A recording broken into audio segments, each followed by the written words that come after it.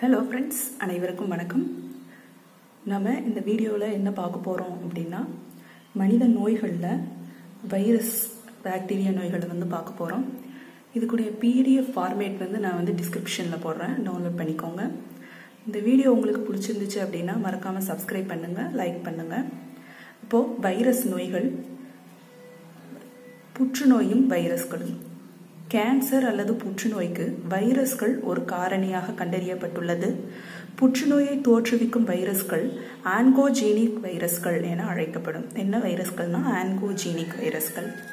அடினோ வைரஸ்கள், பாலியோமோ வைரஸ்கள், சிமியன் வைரஸ் 40 அதாவது SV40, எப்ஸ்டீன் பார் வைரஸ்கள் EBV ஆகிய DNA வைரஸ்கள் என்ன அப்படின்னா ஆன்கோ வைரஸ்கள். RNA வைரஸ் வகைகளில் RNA சார்கோமா வைரஸ்கள் ஆன்கோஜீனிக் வகையாகும். RNA சார்கோமா வைரஸ்கள் எடுத்துக்காட்டு என்ன அப்படின்னா ரோவர் சார்கோமா அப்படிங்கிறது. அதுக்கப்புறமா ரேபிஸ் வைரஸ் அல்லது ரேபிஸ் நோயும்.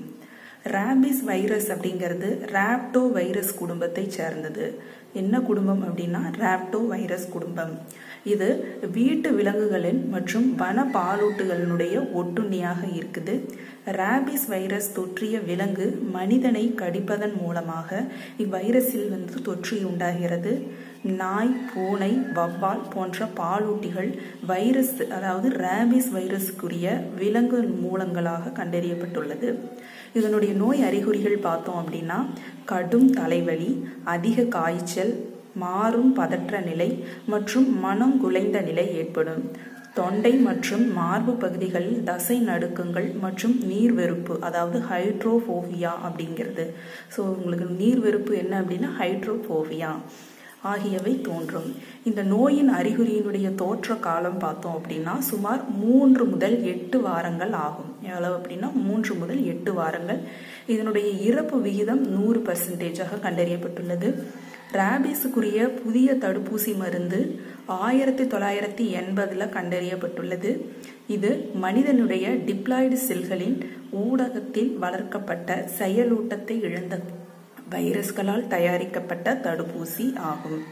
அதுக்கப்புறம் அம்மை வைரஸ்கள். எல்லா வைரஸ்களிலுமே அளவில் பெரியதான செங்கல் போன்ற வைரஸ்கள் அப்படிங்கிறது அம்மை வைரஸ்களான பாக்ஸ் வைரஸ்கள். என்ன வைரஸ்னா பாக்ஸ் வைரஸ்கள். இரட்டை சங்கிலியாலான DNA-வையும் புரதத்தையும் கொழுப்பையும் இந்த அம்மை வைரஸ்கள் அப்படிங்கிறது கொண்டிருக்கு. இவை குடுகுடுப்பை போன்ற நியூக்ளியாய்டையும் அதை சூழ்ந்து 2 சவ்வடுக்குகளையும் கொண்ட அமைப்பாக இருக்குது. வேரியோலா வைரஸ் பெரியம்மை வைரஸ் என அழைக்கப்படும். எது அப்படின்னா வேரியோலா வைரஸ். இது நீர்த்துளி முறையின் மூலம் நேரடியாக மனிதனுக்கு தொற்றுகிறது. பயன்படுத்திய பொருள்கள் மூலம் பரவுகிறது. பெரியம்மை அப்படிங்கிறது முற்றிலுமே ஒழிக்கப்பட்டு விட்டது. பெரியம்மை தடுப்பூசி அதாவது வேரியோலா வைரஸுக்கு நெருக்கமான வேக்சினியா வைரஸ் மூலம் தயாரிக்கப்படுகிறது இந்த தடுப்பூசி. அடுத்து ஹெப்படைட்டிஸ் B வைரஸ் அதாவது கல்லீரல் அழற்சி நோய். ஹெப்படைட்டிஸ் B வைரஸ் அப்படிங்கிறது HBV ஒரு மேலுறையுடன் கூடிய இரட்டை சங்கிலி DNA கொண்ட வைரஸ். இது மஞ்சள் காமாலை நோயையும் மற்றும் கல்லீரல் கார்சினோமா புற்றுநோயையும் தோற்றுவிக்கிறது. இது ஒரு உயிர்கொல்லி நோயாகும். எய்ட்ஸை விட கொடிய தொற்று நோயாகவும் கருதப்படுகிறது. HBV தடுப்பூசி ஒரு சுத்தகரித்த HBV ஆன்டிஜன் அதாவது AG ஆஸ்திரேலியா ஆன்டிஜன் அப்படின்னு சொல்றாங்க. இது முற்றிலும் நல் நிலையில் உள்ள வைரஸ் HBV ஒரு AG சுமப்பிகளின் அதாவது மனிதனின் இரத்தத்தில் இருந்து தயாரிக்கப்படுகிறது அந்த ஆன்டிஜன் அப்படிங்கிறத தடுப்பூசி. இப்போ இதுலயே நம்ம வைரஸ்களே பார்த்தோம் அப்படின்னா எய்ட்ஸ் அப்படிங்கிறது தனியாக இருக்குது. அதுக்கப்புறம் இன்னொரு இது அப்படின்னா இன்ஃப்ளூயன்சா வைரஸ்.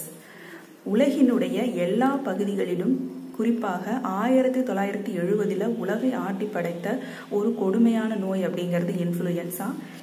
H1N1 எனப்படும் வைரஸ் இந்த நோயை பரப்புகிறது. எது அப்படின்னா H1N1 வைரஸ். இது உருண்டை வடிவில் உள்ள விரைவாக பரவும் வகையை சார்ந்தது. திடீரென தோன்றும் காய்ச்சல், முதுகு புறத்திலும் கை கால்களிலும் கடுமையான வலி ஏற்படக்கூடியது. இது எப்படி பரவுது அப்படின்னா நோயுற்றவரின் நாசி வாயிலிருந்து தெரிக்கும் திவலைகள் மூலமாக அடுத்தவரின் சுவாச குழல் வழியாக இந்த நோய் பரவக்கூடியதாக இருக்குது. இப்போ இது எல்லாமே வைரஸ் நோய்கள். அடுத்து பாக்டீரியா நோய்களை பார்க்கலாம். சால்மனெல்லா மற்றும் மனித நோய்கள். சால்மனெல்லா எனப்படும் நோய் தொற்று கிருமி பாசில்லி வகையை சார்ந்த பாக்டீரியா ஆகும். இது மனிதனில் 3 வகையான நோய்களை தோற்றுவிக்கிறது. அது என்ன அப்படின்னா டைஃபாய்டு அல்லது பாராடைஃபாய்டு, கேஸ்ட்ரோ என்டிரைட்ஸ் மற்றும் செப்டிமியா அப்படிங்கிறது. டைஃபாய்டு ஜுரம் சால்மனெல்லா டைஃபி அப்படிங்கிற பாக்டீரியாத்தால் உண்டாகுது. ஸோ டைஃபாய்டு ஜுரம் எந்த பாக்டீரியாத்தால் ஏற்படுது அப்படின்னா சால்மோனெல்லா டைஃபி அப்படிங்கிற பாக்டீரியாத்தால். இந்நோயினுடைய அறிகுறிகள் தொடர் காய்ச்சல், குடல் ரணமாதல், வயிற்றுப்புண் மற்றும் மண்ணீரல் வீக்கம் ஏற்படும். அடுத்து கேஸ்ட்ரோ என்டிரைட்ஸ் நோய் காரணமான பாக்டீரியா என்ன அப்படின்னா சால்மனெல்லா சாலரியேஸ். என்ன அப்படின்னா சால்மனெல்லா சாலரியேஸ். இது பாக்டீரியா குடல்பாதை வழியாக இரத்த ஓட்டத்தை அடைந்து அங்கு பெருக்கம் அடைகின்றது. இதனுடைய அறிகுறிகள் அப்படின்னா உயர் காய்ச்சல், உடல் குளிர், பசியின்மை, உடல் எடை குறைதல். அதே மாதிரி இரத்தத்தில் இருந்து பாக்டீரியா உடல் உறுப்புகளை தாக்கும் போது மெனிஞ்சைட்டிஸ், நிமோனியா, உறுப்புகளின் புண், நெப்ரைட்டிஸ், ஆஸ்டியோமைலைட்டிஸ் அல்லது எண்டோகார்டைட்டிஸ் அப்படிங்கிற நோய்கள் தோன்றும்.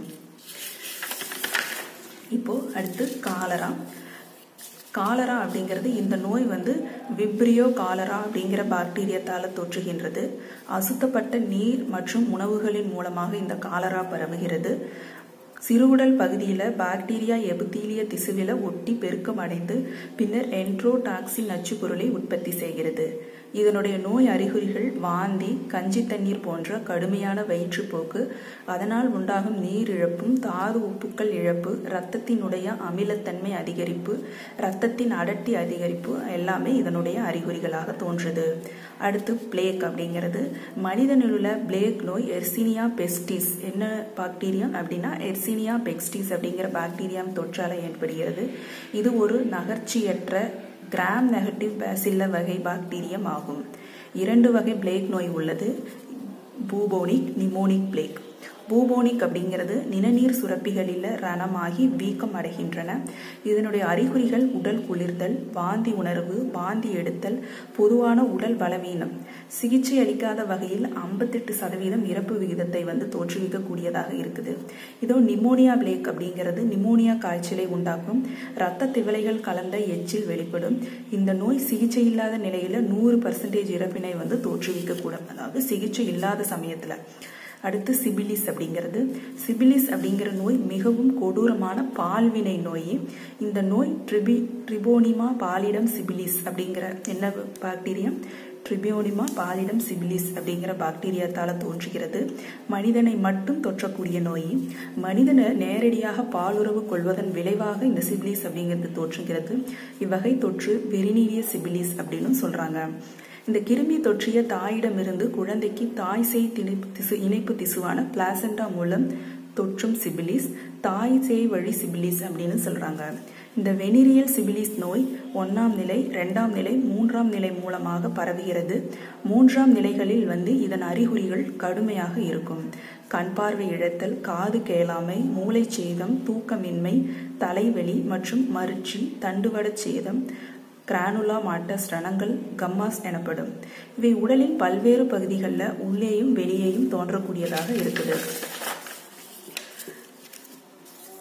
அடுத்து கொனோரியா அப்படிங்கிறது நிசேரியா கொனோரியா அப்படிங்கிற மற்றொரு பால்வினை நோயாகும்.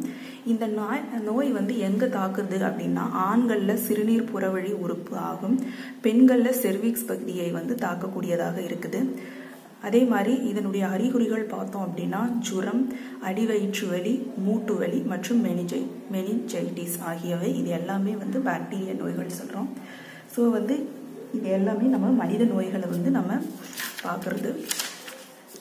இந்த வீடியோ உங்களுக்கு பிடிச்சிருந்துச்சு அப்படின்னா மறக்காமல் சப்ஸ்கிரைப் பண்ணுங்கள், லைக் பண்ணுங்கள், ஷேர் பண்ணுங்கள். தேங்க்யூ.